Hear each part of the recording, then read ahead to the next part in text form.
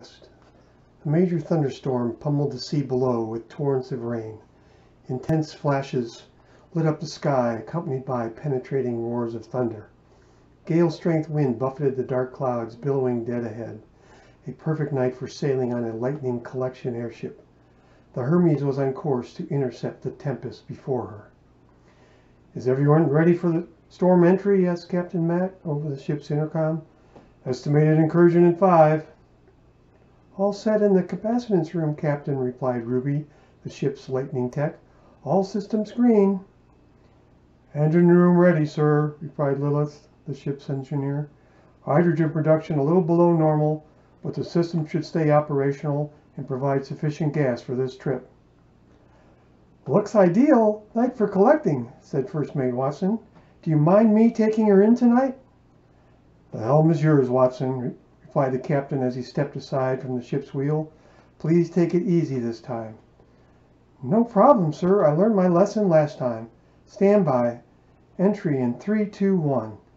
Oh, sorry. You caught me reading. It's my latest novel, Follow the Sunset, the sequel to the Kraken's Kin.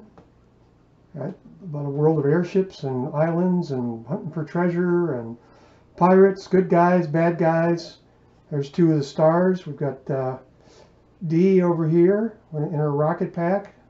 He's the ship's doctor. And Gwen, the first mate, and major tech person on the ship. Here's the back covers. These are available on my Etsy site, but that's not why we're here today. So if you're still with me, thank you. I've got a couple of videos sitting here. You've probably noticed this guy before, and we're not talking about him today. We're going to take a look at this one. This is the Hermes, the one in the story. Now that's actually a short story that's part of the book that I just held up. It's actually a separate story, but it turns out there's some events in this short story that relate significantly to the main body of the second book and the third book as well. So I thought I'd take a look at that. These are made nearly entirely from old parts of things. That's what I like to work with, have for 30 years now. So I'm going to switch cameras and we'll take a look at it right now. Hang on.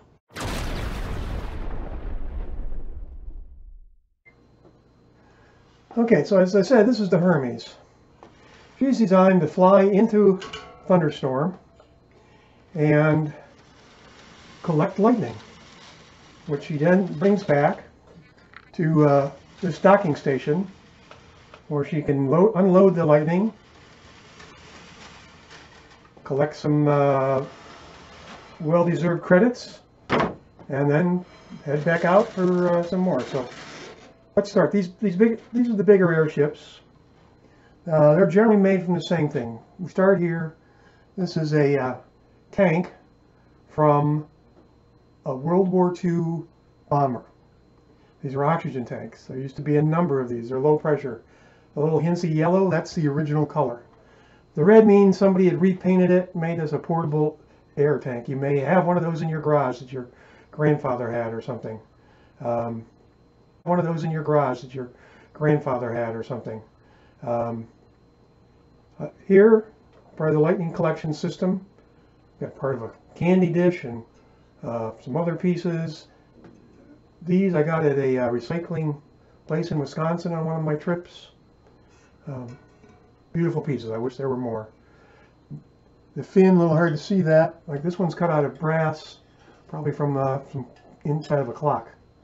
The tail fins, I pointed out in some other ones, are stainless steel. They're cut out of a piece of guard from a combine. Come around the back, this section here. Let's see if we can get a better shot of that. Yeah, that's part of a submersible pump. This was a stand for something, not sure. Old fan blades. Love the old fan blades. Hard to come by and not very cheap. So all fan blades, hard to come by and not very cheap. So up on top, if you can see that, go back to that. Got a little section here where this is part for the lightning to be unloaded. Here I am using a bearing, roller bearing. Down below, form this section here comes from a guard off of the exhaust system of a semi or something like that. Here, this is part these are bearings. There once were little bearings in there around the race. This is the keeper. Makes a great fence. I see a lot of people use bearings, but they just tend to use the whole bearing together. It's just fine. There's a lot of nice parts you can get out of them. The base of this is formed from several pieces, but they're clutch plates out of tractors. Some more farm equipment parts. Some more farm equipment parts. A little stairway here. Now there's some new steel. Some of this straighter square pieces are. Old gas cylinders here.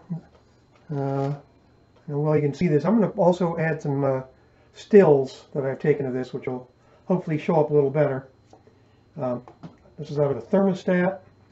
So there's supposedly the station where the operator comes here, adjusts what they want and what they need for collecting the lightning off the airship. Back up here from one, I don't know if you can see in there, but there is the ship's wheel and the telegraph and chair, and there's a door in the back, a lot of little detail. The landing legs, these are bronze window locks, from old windows. Beautiful stuff. Hard to find them. If you can get them, they're great. Beautiful stuff. Hard to find them. If you can get them, they're great. Gas cylinder. This came out of a hospital originally. Some piping. That's some new piping. A lot of people use piping for all kinds of stuff. Here it's supposed to actually meant as piping.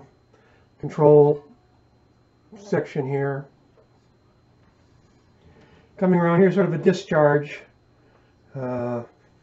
In function, there would be a gap jump in here, kind of an indication of how powerful, how much voltage you've collected. All right, so that gives you a basic look. Got the stairway coming up here. This I think was part of a, actually this I think was part of a candlestick again.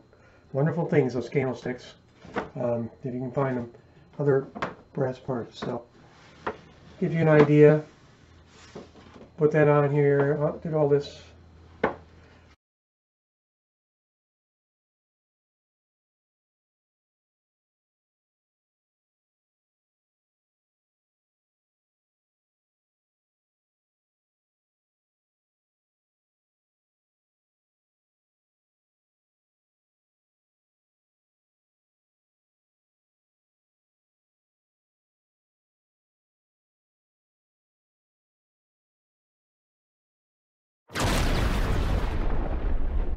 I have a number of videos on Instagram and also on YouTube. There's more on YouTube, maybe a little easier to find. Both cases, look for Ed Kidera, E-D-K-I-D-E-R-A. And you can find my stuff pretty straightforward. There's covers of the work I've done, plus some other things. I hope you'll check it out. Check out the books.